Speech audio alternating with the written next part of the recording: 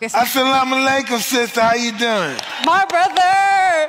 Okay, so my question is, what inspired you to accept Islam, and how did Islam impact your heart state? So I'm just curious, did Islam play a role?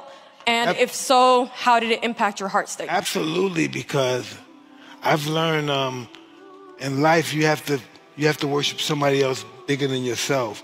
I only knew worshiping myself because I was always told to believe in myself.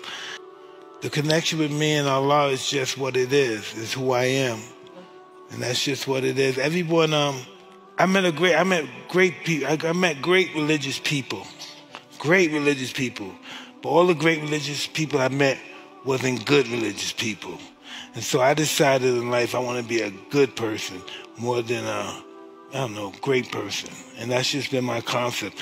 Good is so much more superior than great.